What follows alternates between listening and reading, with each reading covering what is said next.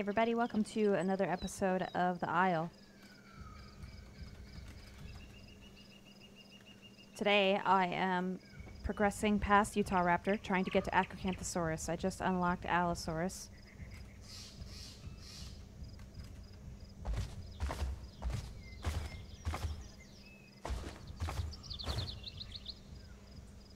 So I'm a little distracted here. Trying to get to Hidden Lake.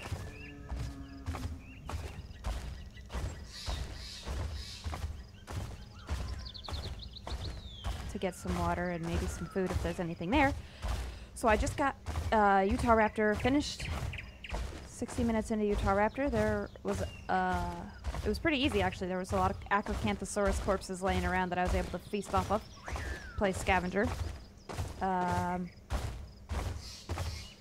All of the herbivores appear to congregate right now at Bridge and or Twin or whatever lake, the one at negative. And there was a huge herd there that we couldn't do anything about it. They were very well organized, protecting each other very thoroughly. So this Allosaurus, I asked to join my pack to help me hunt. Fortunately or unfortunately, he's only like 8 minutes away from progressing into an acro, so I'll lose my hunting buddy unless he decides to stay in the group and help me out. But we'll see how this goes. 1 hour as an Allosaurus.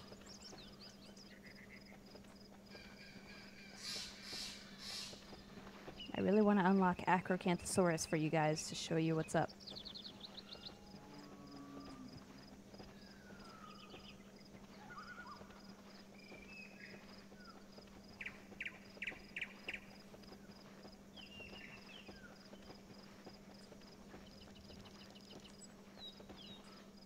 So.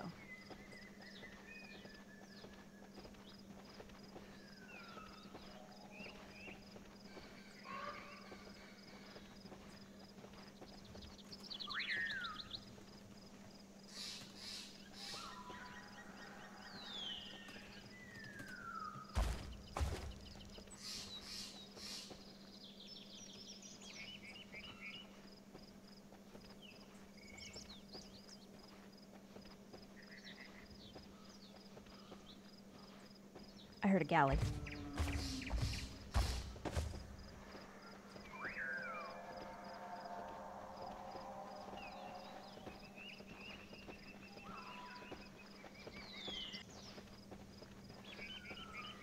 So I don't know if everybody's been keeping up with the Steam announcements for the Isle. Donnie just posted one about the recent stamina buff that we got.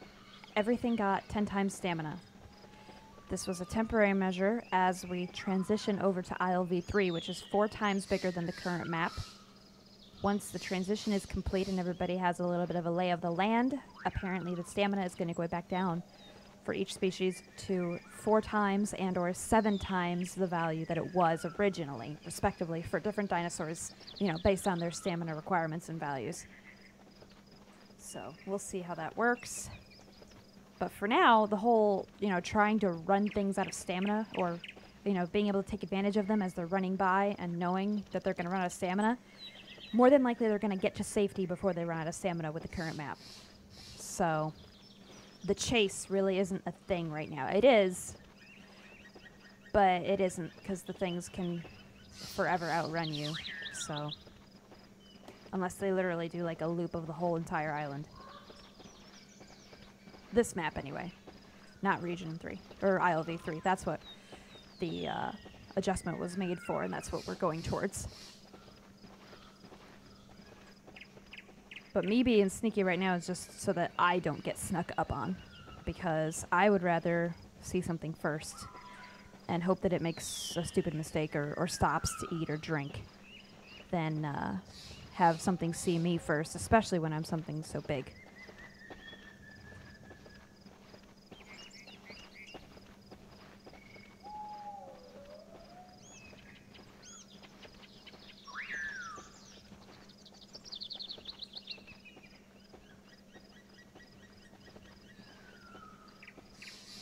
Please don't break my leg. That would be great.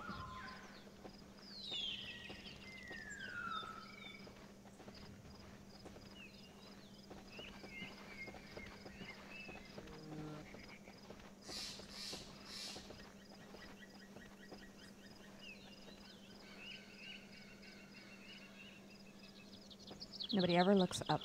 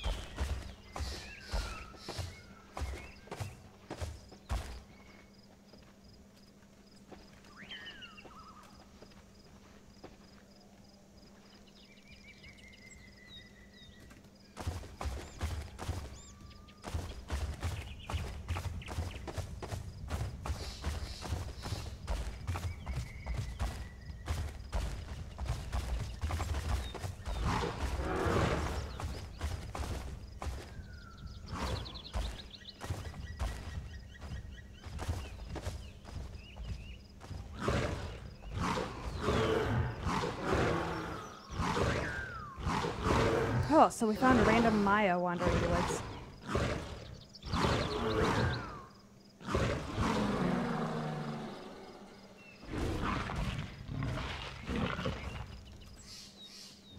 Oh, fuck, that was crazy. I tried to hide and I saw it, and I was lucky that I saw it. I almost didn't see it. That filled me up good.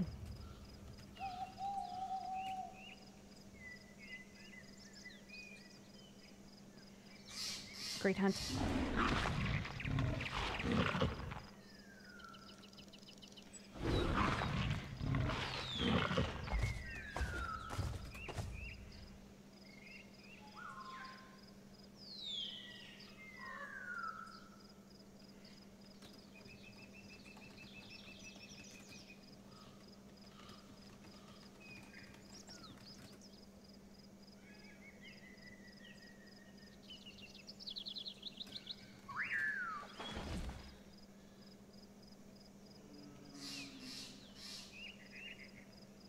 All right. This corpse might actually get me all the way to the acro. We'll see.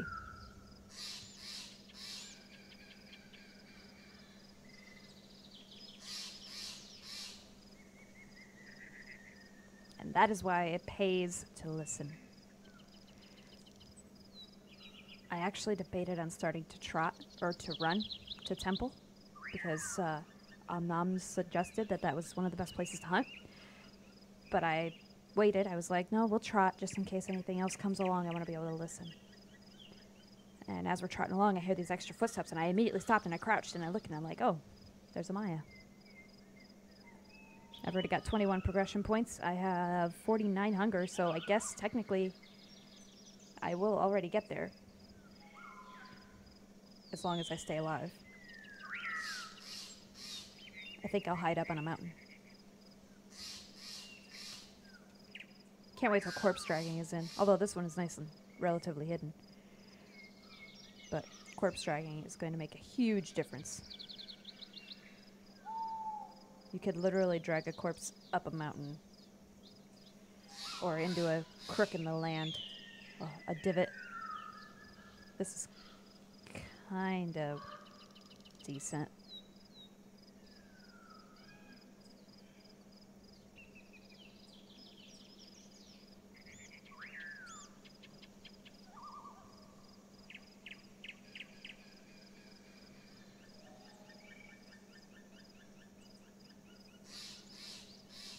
I like the new head movement on the aloe. It looks really pretty. Really smooth. This is my food and I will guard it with my life.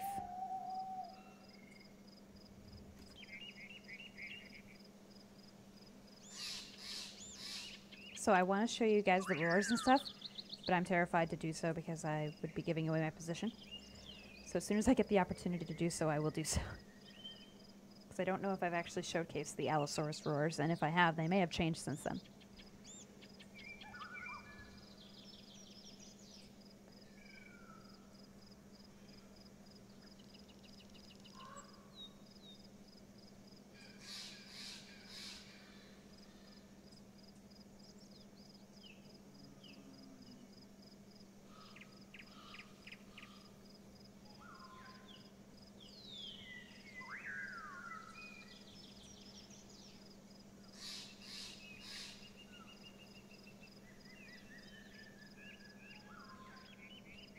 Halfway to Accra.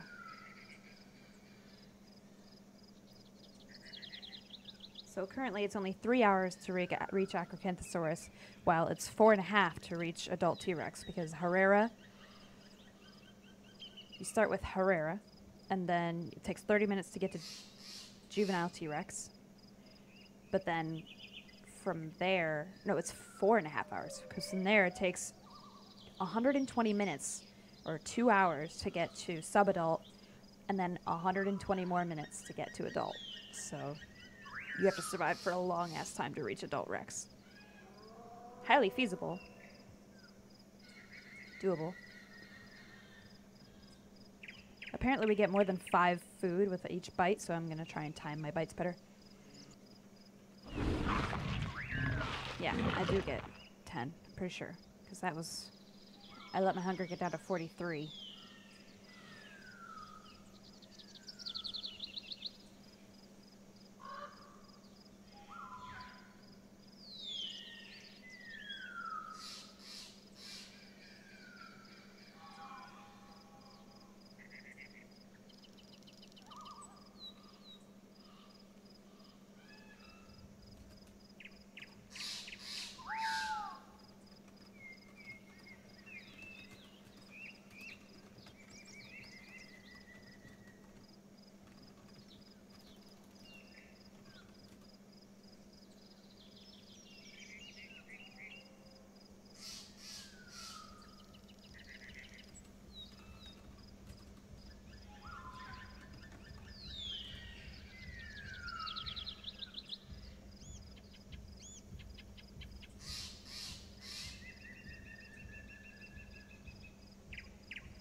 Omnomnomnivore. Omnomnomnivore.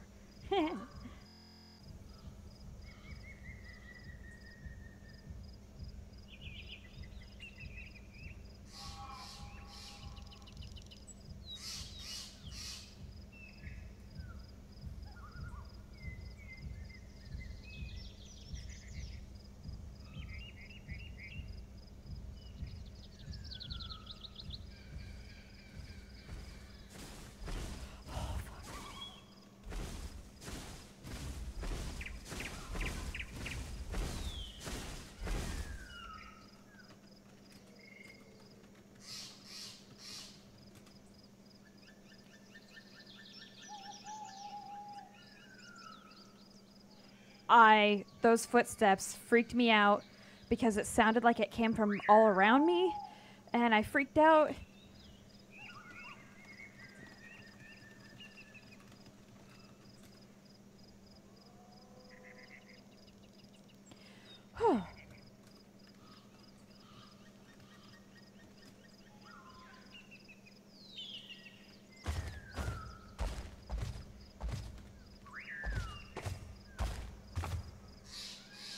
Damn, that thing looks sexy. It looks like it's grinning. Yeah, those footsteps are really fun.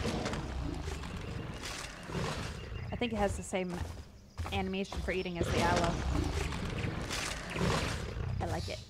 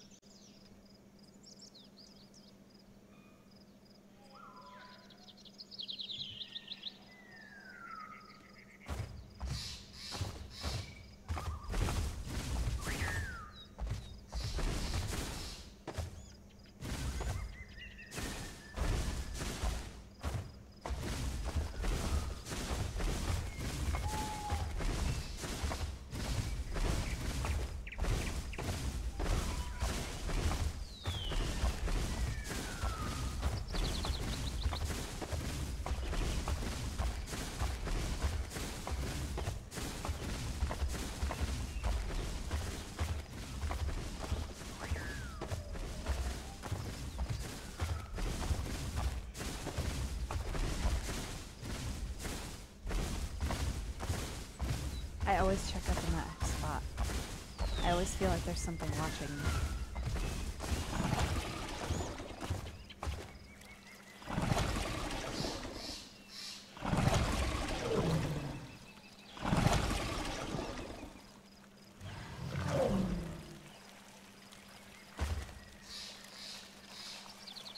They really do look like they're grinning.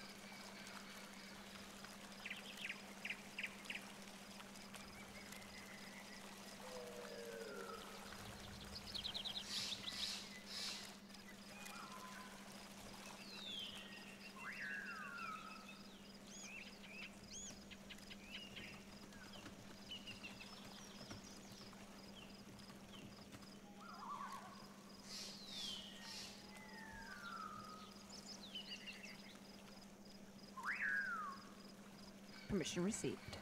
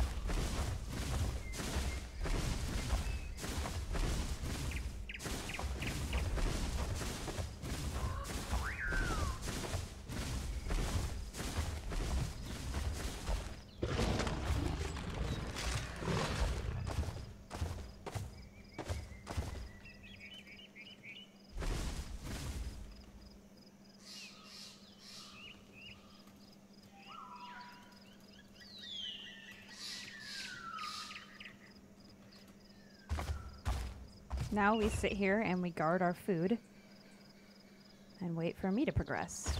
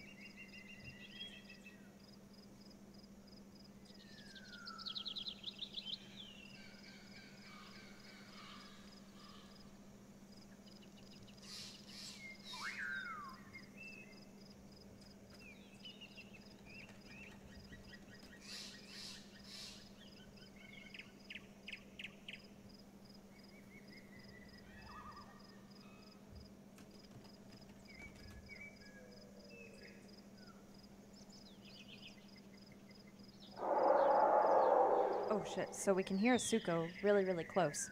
Sounds like it's also in the presence of Austroraptors. I'm not sure.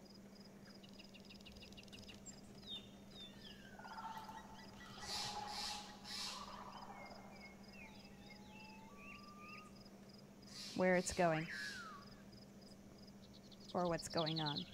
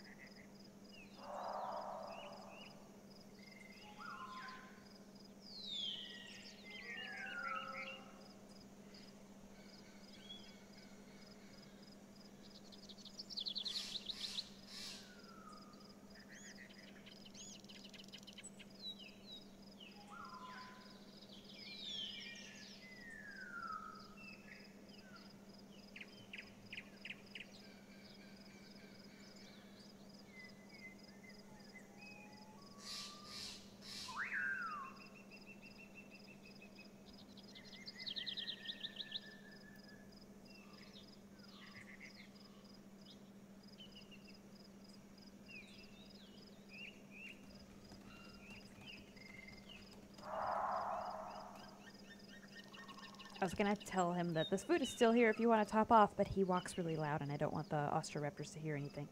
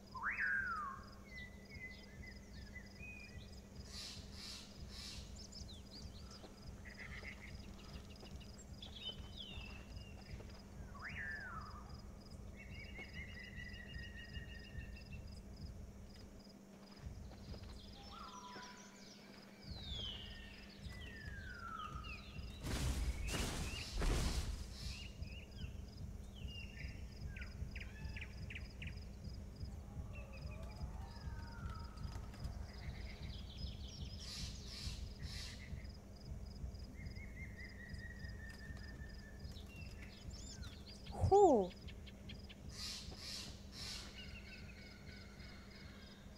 That was fucking intense.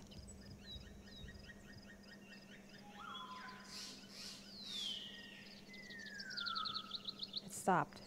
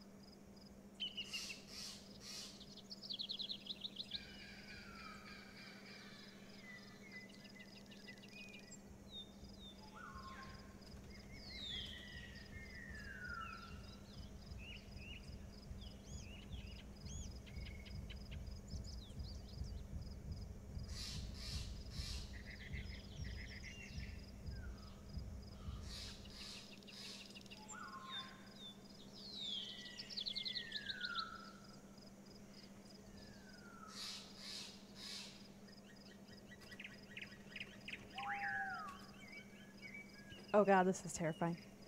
I'm 2 minutes away from progressing and there's another large carnivore nearby.